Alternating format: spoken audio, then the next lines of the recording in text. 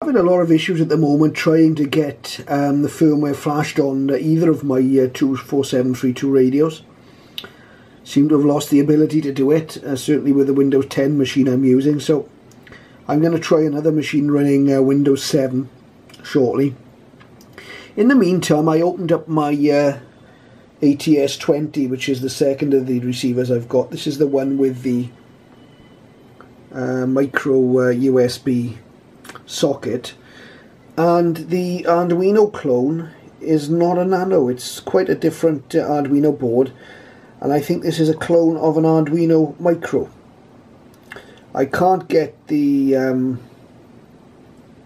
Windows 10 machine to recognise this radio at all when it's plugged in. It just treats it as a serial cable, so that's obviously a driver issue, and I think it's probably to do with this board.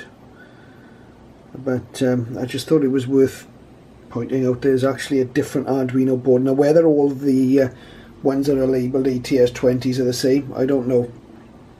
If you remember, the original one had no branding on it at all. Now, I'm hoping I can get my Windows 7 machine to talk to this. I don't know why things have changed, but I've tried drivers, I've tried different USB leads, and at the moment I'm just getting errors all the time.